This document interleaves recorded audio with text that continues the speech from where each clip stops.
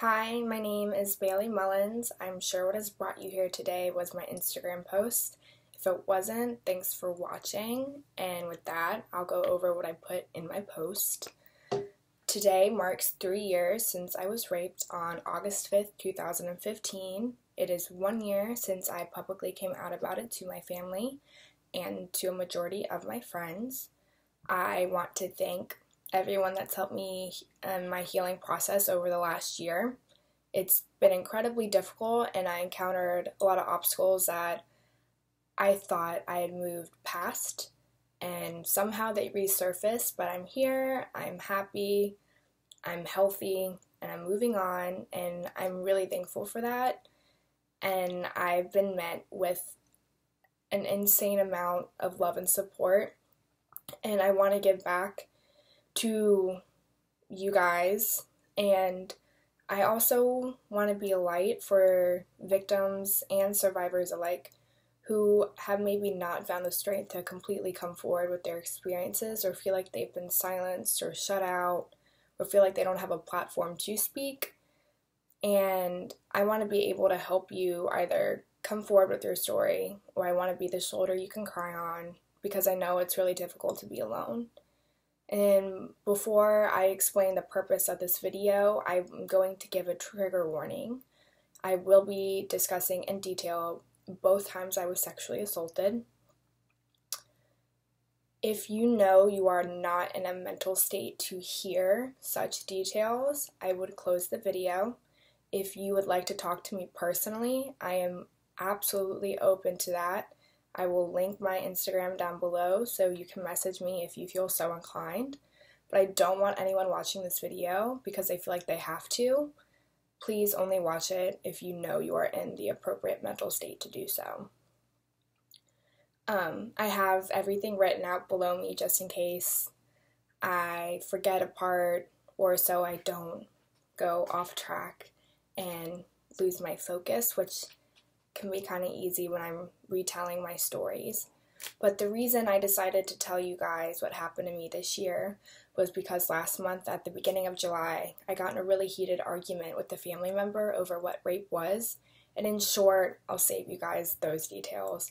They insisted that rape was only rape if there was a penis penetrating a vagina. So not only, in my eyes, did that exclude all of the rape and sexual assault experiences in the LGBT community, it also invalidated all of the rape that includes, first base, second base, third base, all those things leading up to penetration in heterosexual sex, because it is so much more than just penis penetrating a vagina. And I didn't know at the time that an argument like that would trigger me like it did. I immediately stormed away, and I honestly cried for several hours. I was so hurt and so upset that someone so close to me could say something like that, which is really ignorant. And so I felt that it wasn't my duty, but I felt like it was my calling to publicly come forward with what happened to me, so that other people who have been in similar experiences can maybe find closure in what happened to them, so that I can help you guys be more aware of your surroundings and maybe who you're surrounding yourself with. So I can help you guys who do still have a very conservative definition of rape, maybe open your eyes as to what rape is. I am hoping that you guys will walk away understanding that rape is so much more than just penetration, and that it's going to vary from every experience and not one will be the same. And in order to combat this, we have to be willing to accept all the ways that rape can occur, because if we have a very narrow view of what it is, we're not going to combat it, and we're not going to be able to put away the people that need to be put away, and we're not going to implement laws that'll help prevent this.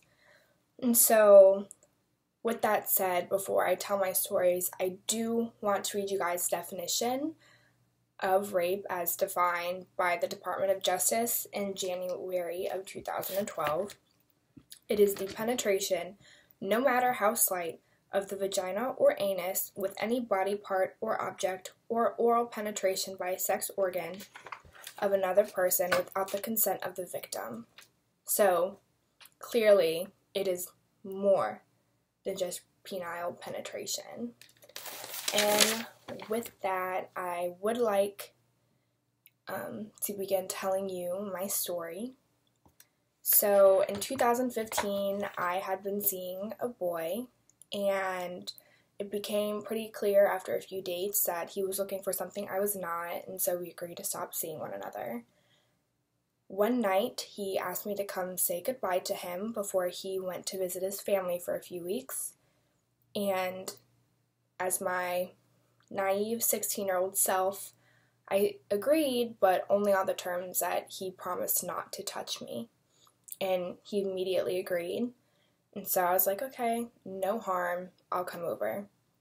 And I remember walking into his apartment, and he had kind of an L-U-shaped counter. So I took my place at the other end that he was not on.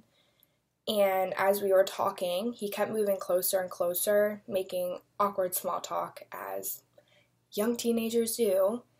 And when he got closer to me, he asked to see my new belly button piercing that I had just gotten that day, because the next day was my birthday. I was turning 17, and it was the birthday present that my mom decided to give to me. So he lifted up my shirt and was looking at it and complimented it. And of course, I started getting a little bit scared, because I did ask him not to touch me. But then he pulled back and we continued talking. And then after a few minutes, he started to kiss me. At this point, again, I had a massive crush on him. So I kissed him back. And I didn't see any harm in that, because it was just kissing and I was okay with that. And then after a few minutes, he picked me up. And I was like, nope. I don't want to go any farther than this. I asked you to promise me you wouldn't touch me before. And he didn't really listen. He just kind of picked me up and put me back on a chair.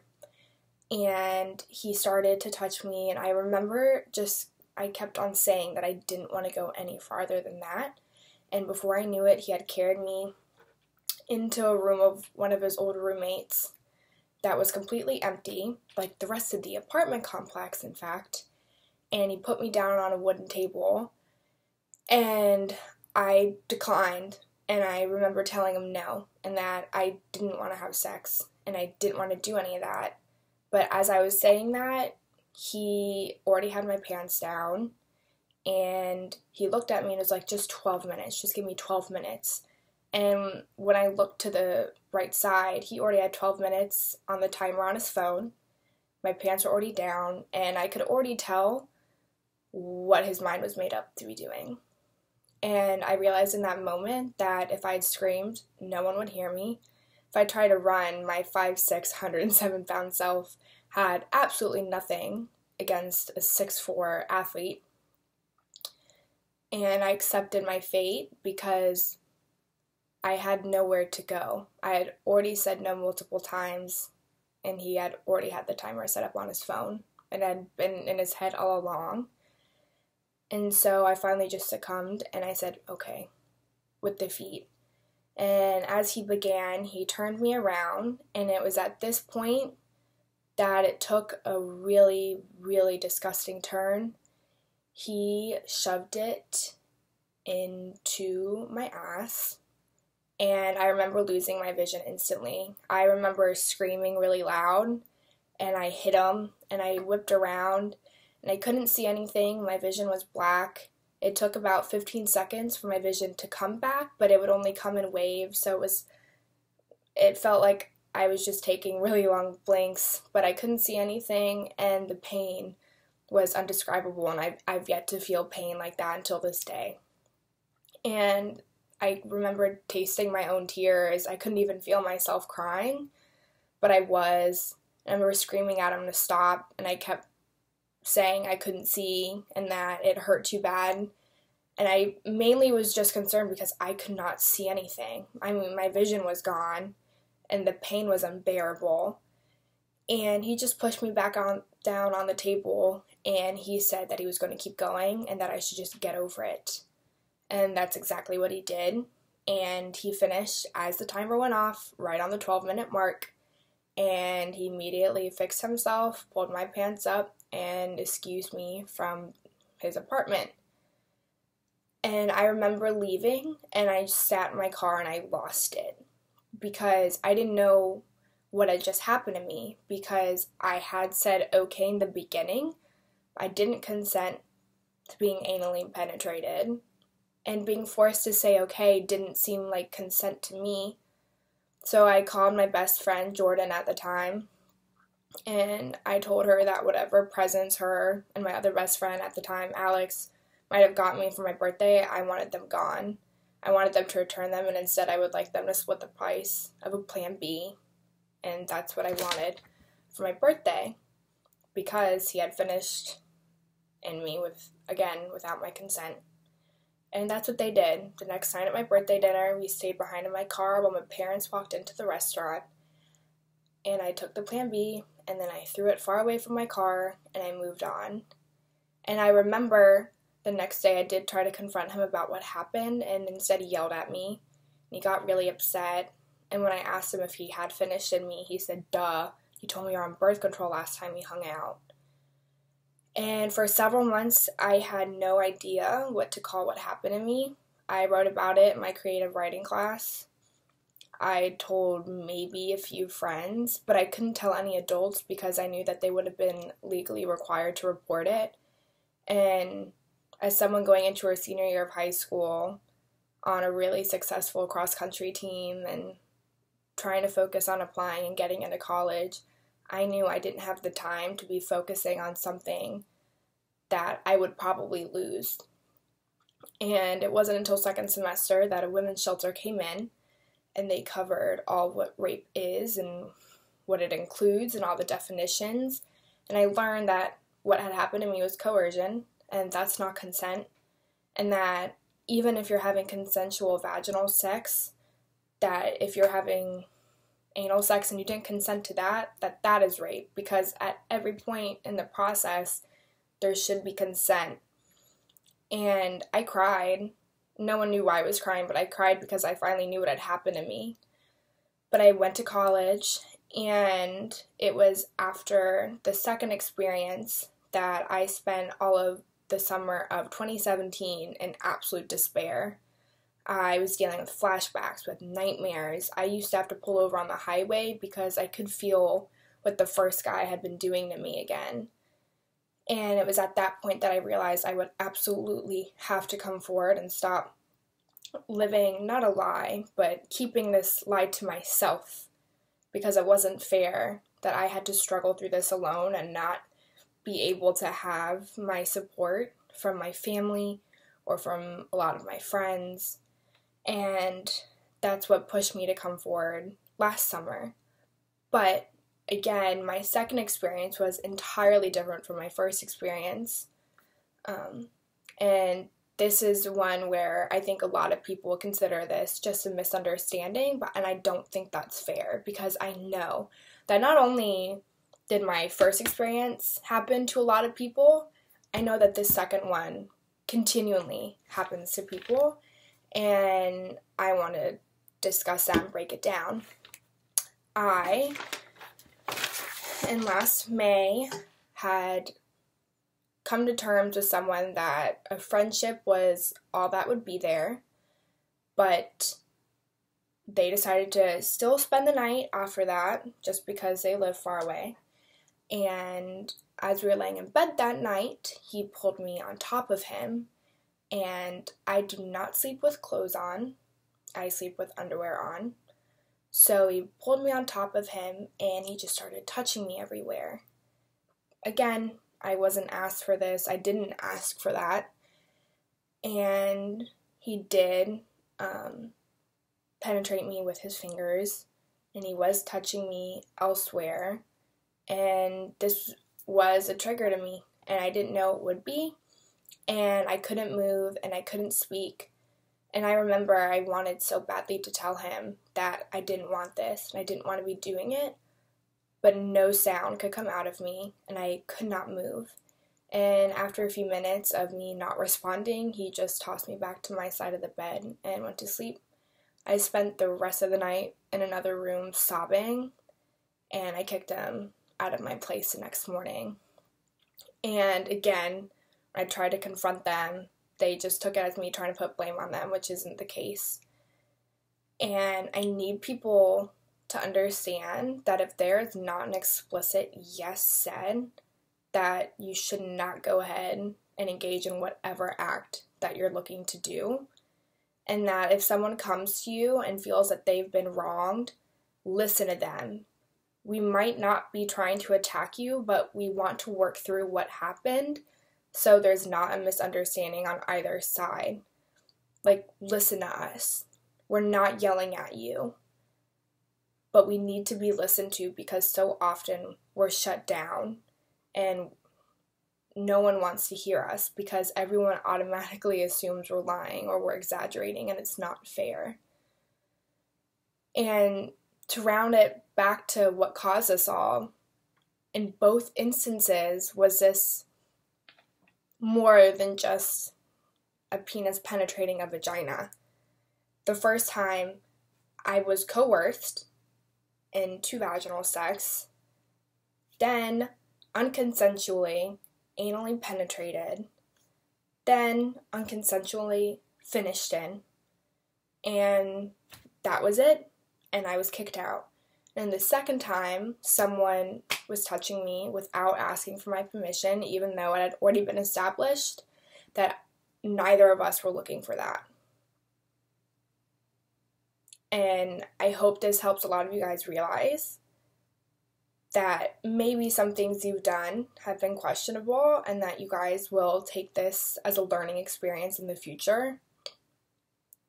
I am really, really sorry for all the victims who have not yet found the support or the power or the strength to come forward yet. I know it's really hard to struggle alone, but it's going to get better. And I can absolutely promise you that. And if you want to tell me about what happened, I will be here and I will listen and I will help you. I will help you find the appropriate resources if that's what you would like. But if you want to keep it between me and you, I'm here and we can do that. But those were both of my experiences, and I hope that you guys were able to sit here and hopefully listen to them all. I still struggle with them. I know it's going to be a lifelong struggle and that I'm never going to completely heal, but that's okay. You know, I'm still here, and I didn't ask for these things to happen to me, and I don't think I deserved to have them happen to me. They weren't meant to happen to me, but they have shaped me into the person I am today, and for that, I'm really grateful, and I wouldn't change it for anything. I'm very strong, I'm very independent, and I won't settle, that's for sure. But I do want everyone to understand that rape is so much more than just a penis penetrating a vagina. And I need you guys to understand that you are entitled to so much more than what we're taught we are. As women, especially, I need you guys to know it's okay to say no. It's okay to fight back. It's okay to not want something. You don't owe anyone anything. And to my members of the LGBT community, I understand that you guys have a very difficult time in coming forward because people think that, you know, a woman can fight off a woman, a man can fight off a man. It's not sex if it's not a penis and vagina. And I'm sorry. and I hurt for you guys, and I need you all to understand that I'm here for you too, and I will fight for you as hard as I'll fight for the next person, and we're only going to get better together. And I just want to let everyone know that I'm here and I'll help when I can, and I hope me coming forward with my story has helped you guys find the strength that took me so long to find. So with that, I'm going to end this video, and if any of you guys have questions or concerns or simply want to talk to me, that I'm absolutely open to that, and I would love to be able to help some people so I can give back to the community that helped me. All right, thank you.